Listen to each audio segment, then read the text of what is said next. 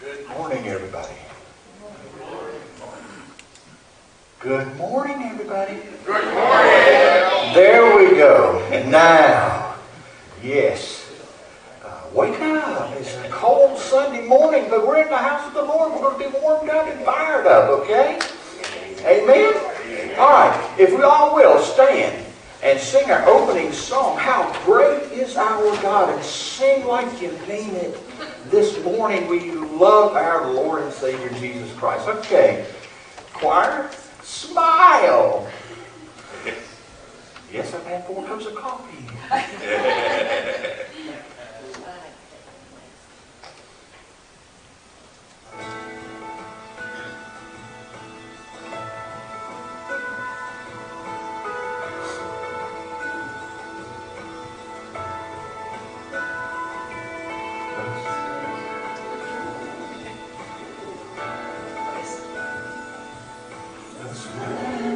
Of the King.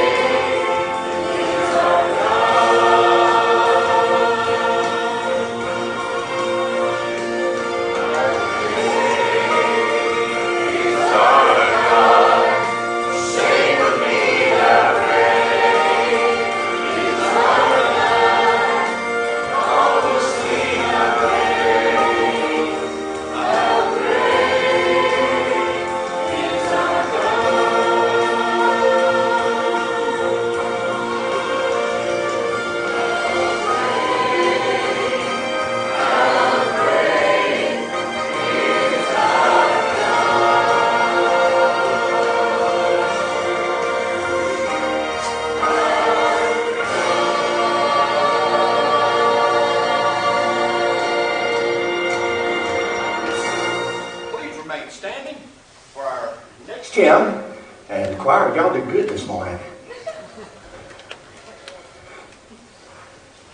If we will,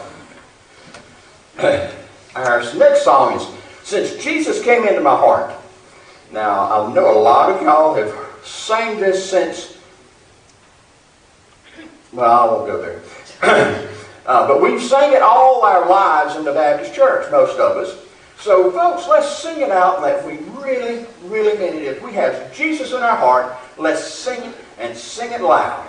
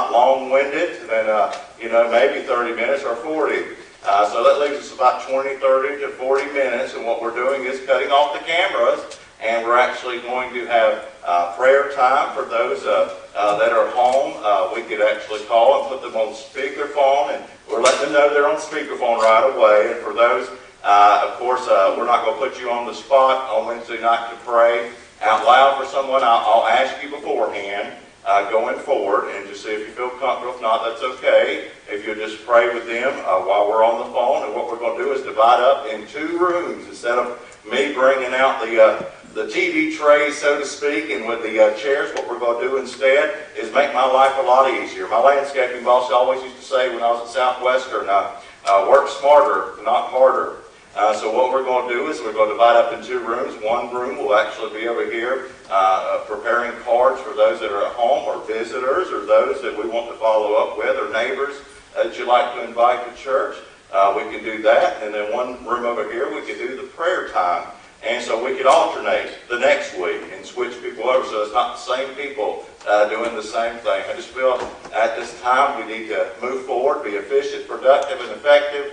And that is one of the ways that we can still do that by praying, going over and reading God's Word, and still reaching the community for Christ. Amen?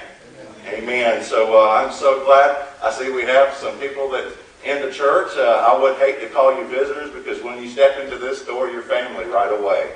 And we would love for you to, after on the bulletin, to tear off. There's a little side here of the bulletin that you can tear off. And we're not asking if you're not a member here today to give anything financially.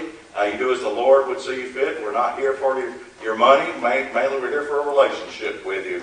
And if y'all could tear that off and put that in the offering plate, I'd love to get in touch with you and pray for you and love on you. So not trying to track you down or stalk you, but just definitely wanting to love on you. So let's go to the Lord and pray this morning. Dear Heavenly Father, how great you are. We sing about it, and Lord, we can testify it in our hearts how great you are and how you have been in our lives.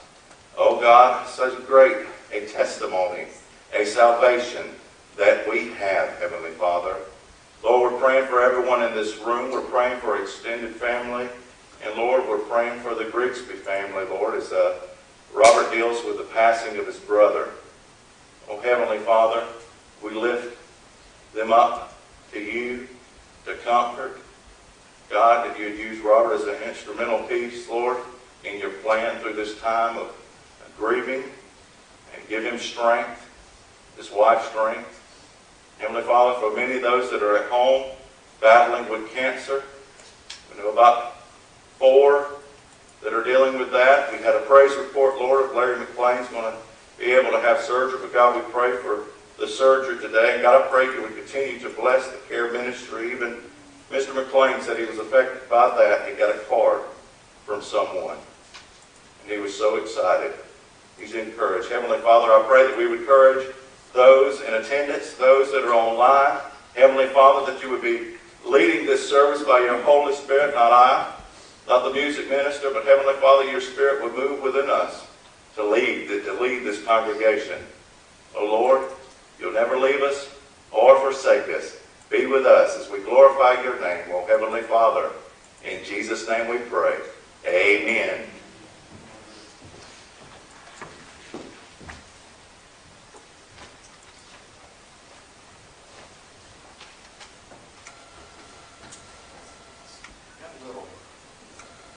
Change up here. We're going to do a little instrumental.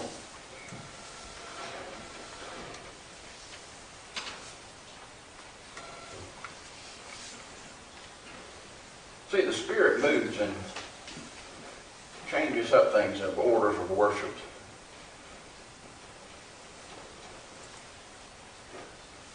One of my dad's favorites. Y'all keep my mom and dad in prayer. Amen. Also, they're still battling the COVID virus. So y'all keep the whole family in prayer.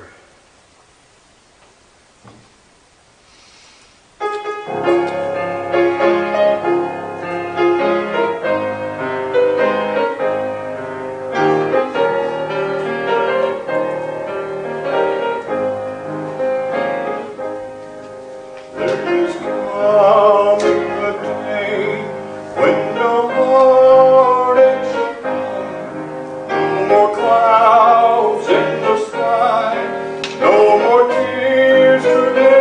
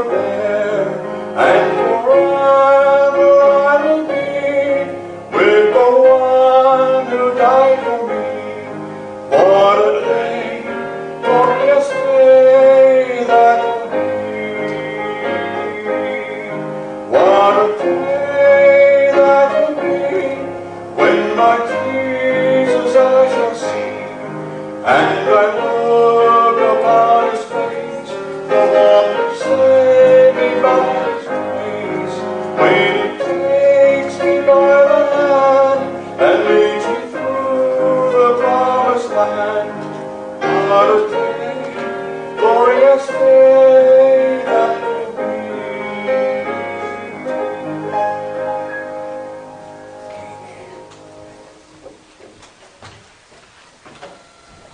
Thank you so much, Al, for that impromptu sound from the Lord, but it's always a good message from the Lord that we're definitely here to seek and serve. Again, thank y'all so much for being in attendance today, and as we continue our giving, we do that as you leave today. We have the offering plates there for those that don't feel safe to actually pass the plates and so forth. We let that be on y'all as you leave to give today, and also you can give safely also through online giving through foremanbaptist.com. And we look forward to starting a new series in the book of 1 Samuel. The book of 1 Samuel, and I've entitled this series as we work through the book, Who is Your King? Who is Your King? This morning we start with chapter 1. A question for you this morning. Have you ever been discouraged in your life? Have you ever been discouraged in your prayer life?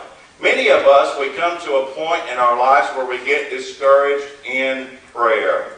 In fact, Jesus knows that we could, because he actually says in Luke 18:1, y'all should continue to pray and not give up. Do not get weary in your prayers.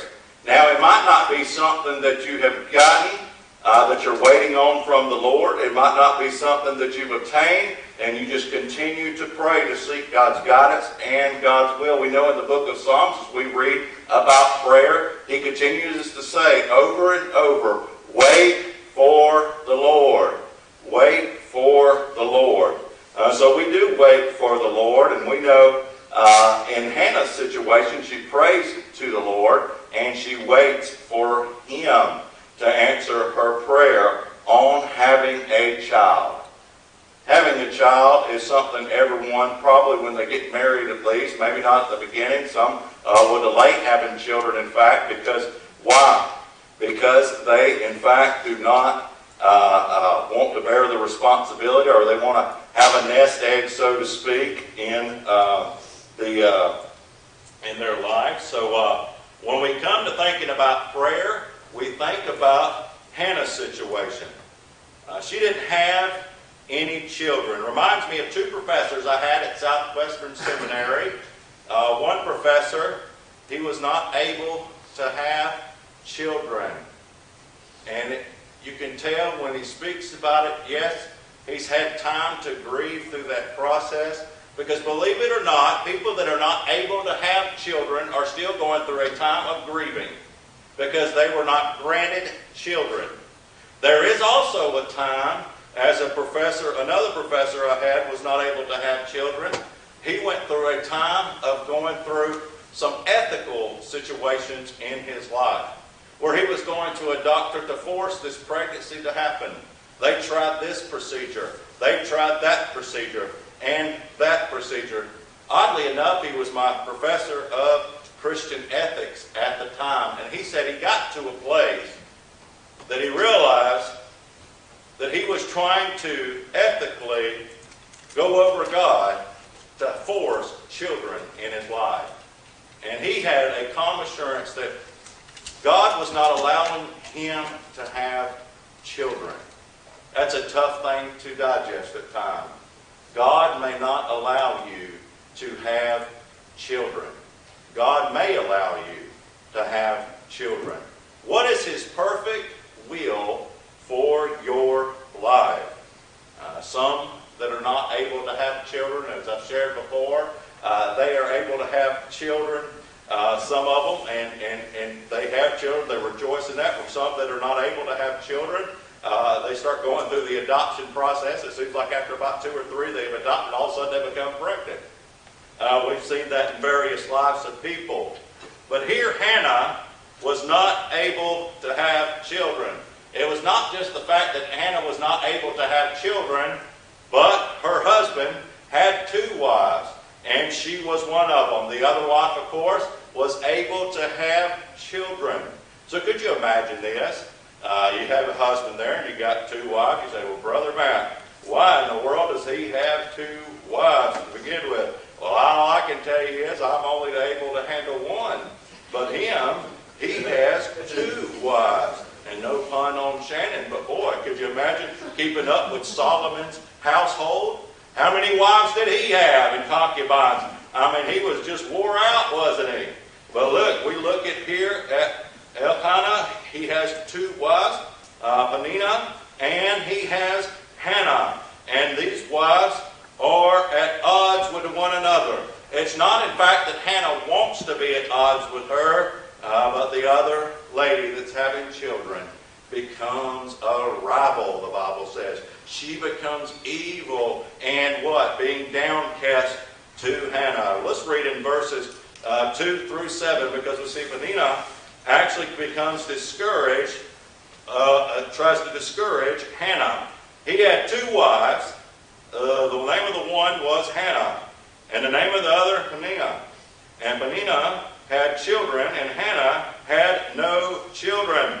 Now this man would go up from the city yearly to worship and to sacrifice to the Lord of hosts in Shiloh. And the 2 sons of Eli, Hophni and Phinehas, were priests to the Lord there. When the day came that Elkanah sacrificed, he would give portions to Peninnah, his wife, and to all her sons and her daughters.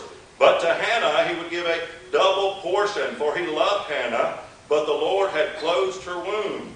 Her rival, however, would provoke her bitterly to irritate her, because the Lord had closed her womb. It happened year after year. As often as she went up to the house of the Lord, she would provoke her.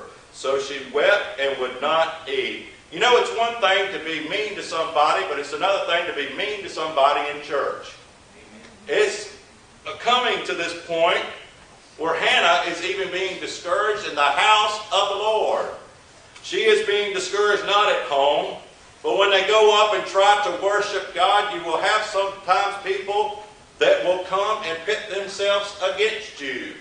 They don't want to see you worshiping a holy God. How could you worship? You don't have any children, and God has surely closed your womb. I mean, if you wanted some friends, you would go look at the book of Job, and I'm pretty sure Job had some pretty good friends he would call up if he needed any help discussing anything biblical, did he not? No, my friends, in this case, Hannah was a rival to the other woman. The other woman would discourage her. Elkanah, I mean, again, how could you have 2 wives? Well, in the case of Jacob, you want one that is ugly, and you want one that is pretty to make up for it, maybe. I don't know if it's in this situation. He didn't have a bag over the other woman's head. We know that he gave a double portion to Hannah. He loved her. He really loved her in his life. But you see, Hannah was becoming so discouraged, so irritated at the situation of not being able to have children. So much so that we see in verse 8, that Elkanah was discouraged by Hannah. You see, it's not only the woman that becomes discouraged when you're not able to have children. It is also the husband. It is also the man in her life that can become discouraged. Let me tell you, this is some very practical steps right here that we see from Elkanah, that he is in fact discouraged because what?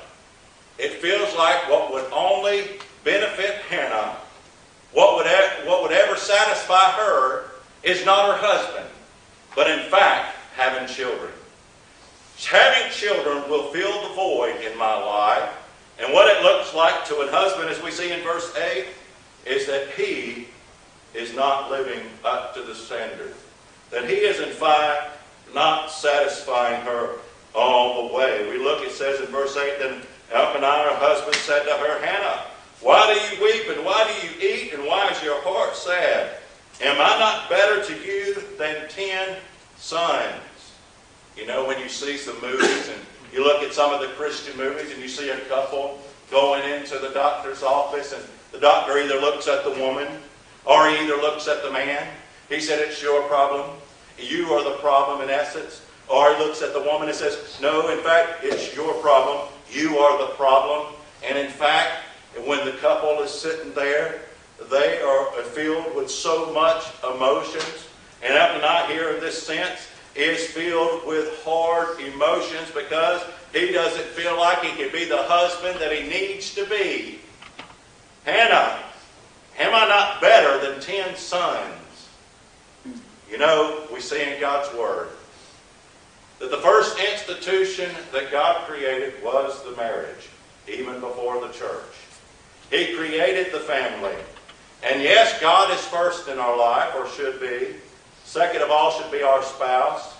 And third should be our children. And then fourth, you can reckon in there, job, ministry, whatever it may be. But we see here that Elkanah is actually feeling insufficient as being a husband. Because why? He cannot be a father. You see, in the Old Testament times, it would be looked upon someone that could not have children as not being a blessing from the Lord. It could also look like God has just put his hand on someone else to bless them instead of blessing the other one because they are barren and this person is being blessed. Look at all the children they have. Oh, they're a blessing. So do we walk over to someone that's not able to have children and say, they're damned of God? My friends, you better not be unbiblical in that attempt. And I'm going to tell you why. Because it says right here, God closed her womb. God prevented her from having children. You know, Jesus was on the road, and when people came up to him and said, why did you let Lazarus die? You know, it hurt his heart as being 100% human to realize, yes, Lazarus is dead, but something else is about to happen that you don't see that God sees. Lazarus is going to raise from the dead. Do you understand? There's something that Hannah and Elkanah and other people in the situation in this story do not see. Even the priest of God does not see. God's about to do something supernatural in her life. I'm going to commend to you today that having a child is a miracle from the God. Have you ever seen the developmental process? Have you ever seen the 3D, the 4D pictures that you see of the baby developing? Listen, my friends, children are not a mistake from the Lord. That means even if you did not have them while you were married, you had them before you were married, God still has a plan for that child to live and to flourish in his name. Listen, it's a hard thing to digest. We know that Elkanah, he is a married man. He is married to Hannah. Yes, she is discouraged. But what Hannah does not do any longer should apply to our lives. She doesn't continue to see a can on the street and continue to kick it one by one. The can gets a little further. She goes up to the can and kicks it again. Eventually, you've got to pick up the can and throw it away, right? Well, in Hannah's situation, she was tired of kicking the can down the street in her discouragement. She was tired of dealing with the same things time and time again. You know what she does? Her other friend, the wife of her husband, is not helping her. It seems that she is somehow, in her discouragement, she's affected her husband. You know what she does finally? Oh, she's in great distress, the Bible says. In verse 9 through 11, look at this. Then Hannah rose after eating and drinking in Shiloh. Now Eli the priest was sitting on the seat by the doorpost of the temple of the Lord. She, greatly distressed, prayed to the Lord and wept bitterly. You see, friends, you can continue to go to other people to get opinions. Opinions are like a rear end. Everyone has one. And let me just say this. We can go to a person, we can go to another Christian and get advice, but I've even known Christians to give unbiblical advice by using a scripture out of context. You see, Hannah's going to realize the priest don't have all the answers either. You're going to realize real quick with me, I don't have all the answers either. But I am in the same boat as every one of you in this congregation, those that are online, to recognize there is one person that has a solution to the problems. You see here, she goes to the Lord of hosts. Her distress is more than she can bear. Her anxiety, her fear, all her troubles is too much on her. She can't fix the situation, and nobody on planet Earth can fix this situation, but she knows God will listen. God will be attentive to her prayer. And we see also that Eli tried to discourage Hannah. Oh man, it's bad enough when you want to go to the pastor for advice. You want to go to the priest for advice. You leave out there more discouraged than you went in. And you see, she comes to the place of worship. Now it says in verses 13 through 14, as for Hannah, she was speaking her heart. Only her lips were moving, but her voice was not heard. So Eli thought she was drunk. Then Eli said to her, how long do you make yourself drunk? You see, in life, practically speaking, not trying to illuminate your past of anyone that's dealt with this, but there are crying drunks in the world. They drink, and then they cry and act like that's helped their problems, and they go to sleep drunk, intoxicated, wake up supposedly sober, maybe with a headache, and they continue to drink again to try to escape reality. To escape reality, Eli and a lot of the religious leaders in the book of Acts had a problem interpreting God's movement. You see, in the book of Acts, the Holy Spirit fell down. There were people coming from all over, coming to celebrate Pentecost. People from different languages, people from known dialects, they were coming on, and then the people and the Holy Spirit just fell down, and they said the fire rested above their head. It said they started speaking in tongues. By the way, the Greek word is a known language. These were languages that everyone understood. This was not gibberish or ecstatic motions to God. This was a language to spread the gospel. And so they were speaking in languages, and people were looking around, and man, they're drunk. Peter said, by no means. It's early in the morning. They are not drunk. The only thing they're influenced by is not alcohol. They're influenced by the Holy Spirit of God living in them. You see, Eli, as the priest, should have recognized that she was in fact seeking the Lord. Yes, she was praying and her lips were moving, but words were not coming out. And back then, it would be good to hear an audible prayer. That was probably most practiced in the Old Testament, the way of doing things. The way I pray is I like to pray with my eyes closed. Why do we close our eyes? Because there's distractions. You start looking at a clock. You start looking at a TV screen. You start thinking about things you want to go do. But when you close your eyes, you're concentrating on what? Praying to the Lord. What is a good habit for you, maybe in prayer, is to speak out loud.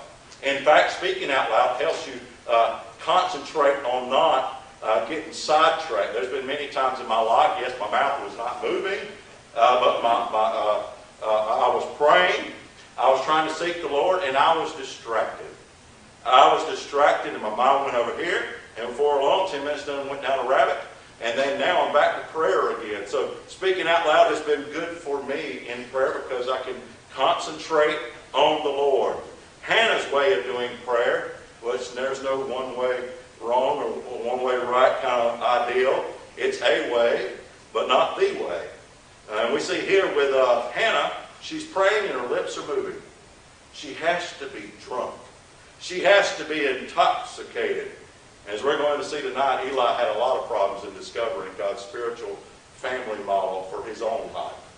But we see here, he accuses Hannah. And now let me say this. It brings or tries to bring discouragement on her life. And of course, Hannah replied, no, I haven't been drinking. I'm seeking the Lord. And of course, Eli turns his tune a little bit, did he not? And he said in verse 17 that Eli answered and said, go in peace, and may the God of Israel grant your petition that you have asked of him. She said, let your maidservant find favor in your sight. So the woman went away and ate, and her face was no longer sad. There have been many times of prayer that you have walked in sad, have you not? You've been greatly distressed. You've been stressed out. Anxiety and fear, and even some people have had clinical depression because they have let these things insulate them and isolate them from God's people, from God's Word, and from prayer. But Hannah, having all this weight upon her to be a good wife to her husband, to be a godly woman in the midst of persecution, so to speak, she is greatly distressed. But oh, she goes to the Lord. She doesn't let that prohibit or take away her worship from God. She goes to Him and gives it over to Him. 1 Peter 5:7 says in God's Word, cast all your anxiety on Him because He cares for you. She's going to someone that can have the solution, that cares for her, that will listen to her complaining, her griping, whatever it may be. She goes to God and she speaks out and says, God, help me with this situation. You know what she did? She might not have got the answer that day. And a lot of times we go to prayer and we just ask God, please, God, just answer me right now. I want it fixed right now. And what seems to be a delay is God's timing. God is working something out that you can't see. Now, God may not answer a prayer request because we pray what's according to God's will. You really want something that's outside of God's will? Well, that comes with consequences. But Hannah is going to God and praying to Him, and she leaves away what? Secure. Knowing God has listened. Knowing God has heard her prayer. Knowing her emotions have been vented out to God. She's given it to Him, and she's laid it at the cross, so to speak. She's put it into God's hand, and she's open to the opportunity to see what He's going to do. What is it that you're praying for today? Who is it that you're praying for today? Have you been discouraged in your prayer life? It's easy to do. I'm, for one, as a prime example, it's easy to be discouraged at times in your prayer life. We live in a McDonald's culture, do we not? I mean, you can go get Walmart pickup. You can go to DoorDash. I was at the South Carolina Baptist Convention, the Impact Conference on Thursday, and they were giving out red box codes. Red box is like Blockbuster. I mean, it's a thing of the past. I mean, you can go to apps now on your TV. You pay for that thing right there, and you ain't got to worry about any late fees, do you? You don't have to worry about all that. We live in a fast-paced drive-through culture right now that is attention-starved, so to speak, for the Word of God. It's easy for us not to slow down. We just have fast-paced thinking, fast-paced ideas. In American culture, we want it right then, right now, all the way. And if we do not get what we think we're entitled to or deserve, sometimes, even in prayer, we can go to God and blame Him. God, why didn't you allow this to happen? And a lot of times God is like, when have you come to me? When have you been spending time in my Word seeking my face? When's the last time you really, truly prayed and wanted to hear from me anyway? And now, all of a sudden, you find yourself in a crisis. You know why? Because you were not seeking the Lord. You were not calling out to Him. But Hannah calls out to Him. She seeks the Lord. Eli turned his accusations into affirmation. And he actually says, go and let the Lord do His work. But Hannah and Elkanah, they stepped out on faith. I would say, in fact, in verses 19 and 20, they probably fell into the bed. Because it says they stepped out in faith. It says, then they arose early in the morning and worshiped before the Lord and returned again to their house in Ramah. And Elkanah had relations with Hannah, his wife, and the Lord remembered her. You're talking about keeping the Sabbath holy. They worshiped the Lord, went home, and took care of business. And you know what they were doing in essence? They were stepping out on faith and trusting the Lord to provide if He was going to work, if they were going to have a baby. What is the use of having relations anymore? They could have came to the thoughts. It's just not enjoying the spouse, but I want to have a baby. This has to lead to something rewarding. besides pleasure. I want satisfaction in having children. In verse 20 it says, it came about due time after Hannah had conceived that she gave birth to a son. And she named him Samuel, saying, because I've asked him of the Lord. You see, Hannah has the baby growing in her womb. Now there's going to be a conflict of interest for some of you. You say, well, Matt, I'm not still able to have a child. Why did God answer that way for me? I have no way to answer that fully for you. I have to say that it is discouraging at times. Could he, by the way, have been opening you up for adoption? Could he, by the way, for you not having children, could have opened you up to be one of the best grandparents you could in your children's life for their children? Could God be working something out that maybe if you had children, you wouldn't have followed him, or maybe if you wouldn't have had children, you would have sought some other direction and way? We can continue to speculate here today. But one thing is for sure, we do not speculate on God answering Hannah's prayer. He allowed her to have children.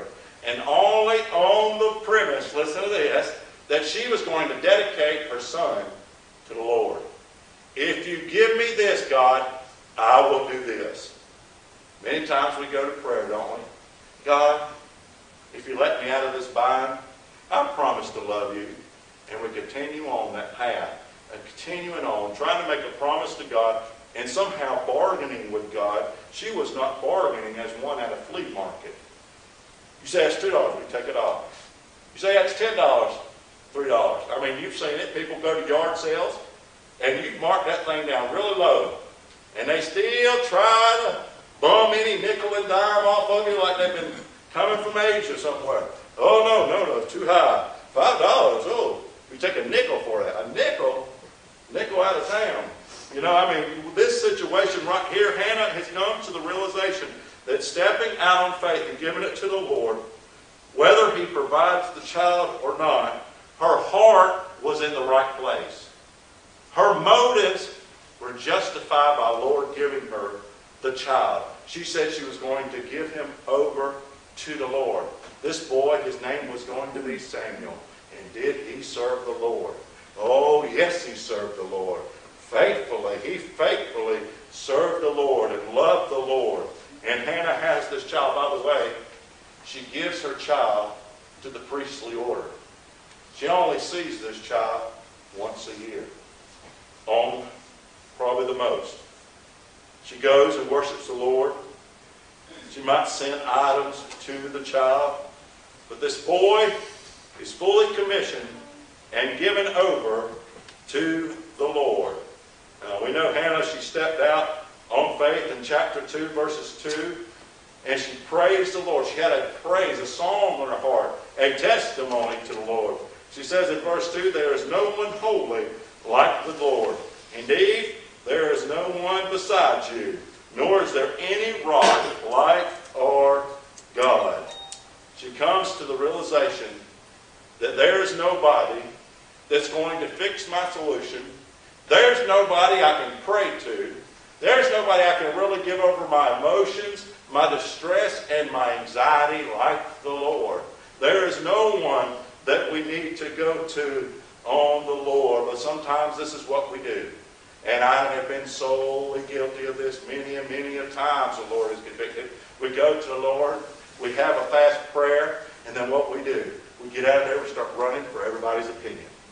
We start asking everybody's opinion of us, and there's nothing wrong with asking a godly person advice about a godly situation. But make sure these opinions are from the Lord. I've heard it many a times in the pulpit. I've heard it from God's people too, not necessarily here, that this is the Lord's will for your life. I heard a word from the Lord. Let me just tell you this. The only word you need to listen to mainly is God's word. A lot of people will have opinions. A lot of people will give you advice. But only God's word is going to remain true in your life. Only God's word is going to do the changing. Only God's word is going to do the transforming. forming in your life. And so Hannah here is realizing nobody has a solution like our God. Nobody has an ear to my prayers like my God. There is no other rock like my God. He will not be moved, and I will not be moved in my faith, because God is my foundation. He is my stronghold. He is the deliverer. He forgave me. He listens to me. His Holy Spirit comforts me. He challenges me, and He guides me to green pastures. Oh, do you know the Lord this morning? Do you really know God? Not only Hannah has given up this child, has she not? She's given this child over to the Lord. But we also look that God blessed Hannah with more children. Look at verses 20 and 21 of chapter 2. Then Eli would bless Elkanah and his wife and say, "May the Lord give you children from this woman," in place of the one she decided to the Lord. And they went to their own home. The Lord visited Hannah, and she conceived and gave birth to 3 sons and 2 daughters. And the boy Samuel grew before the Lord. This morning I ask you, as Hannah has continued to have children, what about your children that God has given to you? When is the last time you prayed for them?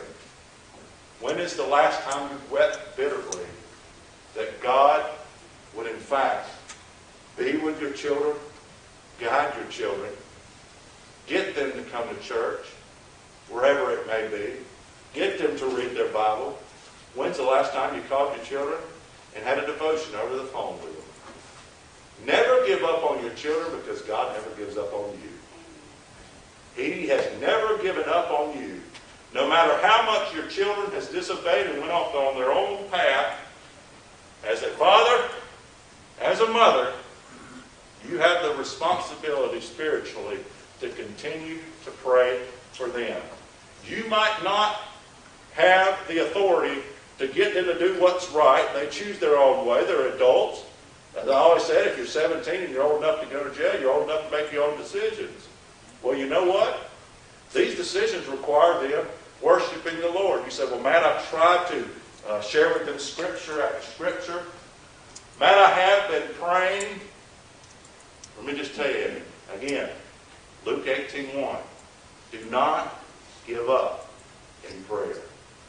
Consistently pray for your children. Consistently pray for your spouse. Consistently pray for your friends and relatives. But you know, there might be someone here today that does not know the Lord Jesus Christ as their Savior. And it's no coincidence, it's no accident that you are here in this congregation today. God's wanting to do business with you. And until you get to the point, like Hannah, that you are desperate for the Lord, that nothing else is working, you tried to fix your own problems, you tried to do it your own way, and you continue down the road of rebellion. Now, God has saved many people in different places. I've heard people being saved in a restaurant bathroom. I've heard people being saved in church. I've heard people being saved in a near-death life experience. They've been saved into the hospital. My stepdad received Christ 2 or 3 days before he exited this earth and died. For my situation, I received Christ in a county jail in Anderson, South Carolina 17 years ago. The Lord saved me, changed me, and gave me a new life. For anyone in here that does not know the Lord Jesus Christ, the Scripture said today is the day of salvation. For anyone that does not know the Lord, He loves you. He's loved you more than you could ever know. And by the way, when I say that we don't consider you visitors when you come to church, we consider you family, there's nobody on the face of this earth that is going to love you more than the Lord Jesus Christ. He is a pursuer. He's after you. He calls you to come do business with Him. because He loves you. Yes, we are a sinner, but you can be a sinner saved by the grace of God today. Al, will you come up and play immediately? Everyone stand up with your head bowed and your eyes closed.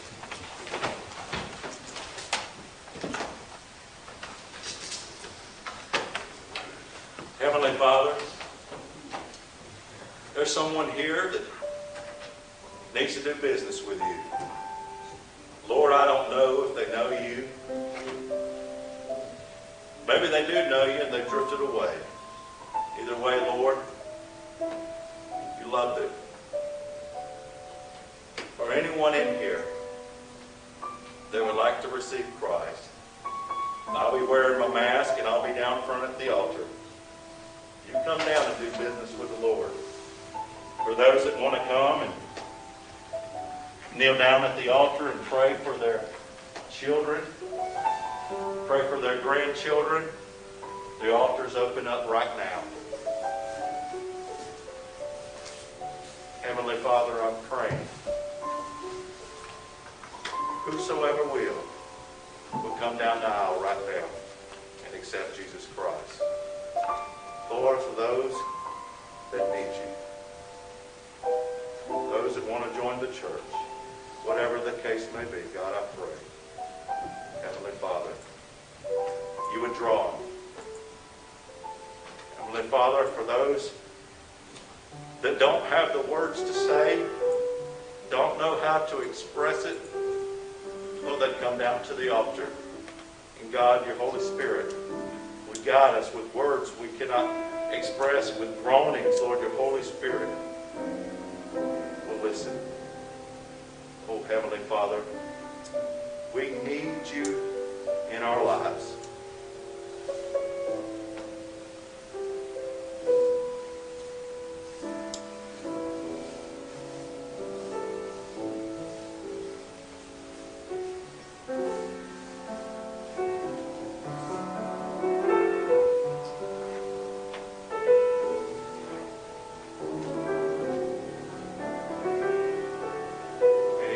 The altar's open.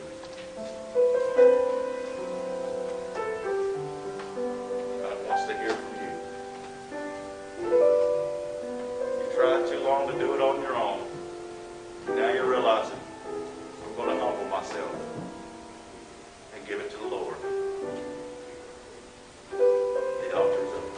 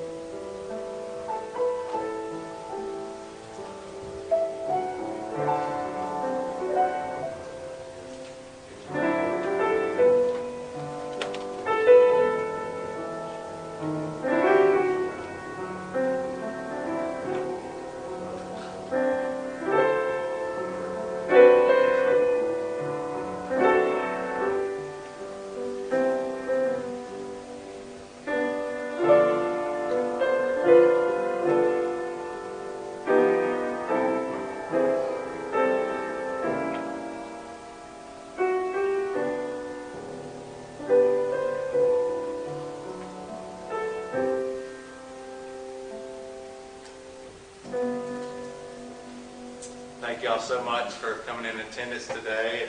Thank y'all. You're all welcome here. And of course, like I say, the offering plates will be on the way out. I had to take down my mask. I had to put on my windshield wipers on the glasses for sure. Defogger on, right? We need a little button right there. But so glad y'all are here. Tonight we'll be talking about the sins of Eli's sons. So definitely join us tonight. We look forward to also seeing you here for care ministry on Wednesday night. If you need anything, reach out to the deacons, reach out to me. We'll help as best as we can, driven by the Holy Spirit, of course. In Jesus' name, y'all are dismissed. Amen. Business meeting. Oh, the business meeting. Y'all just greet me, whatever.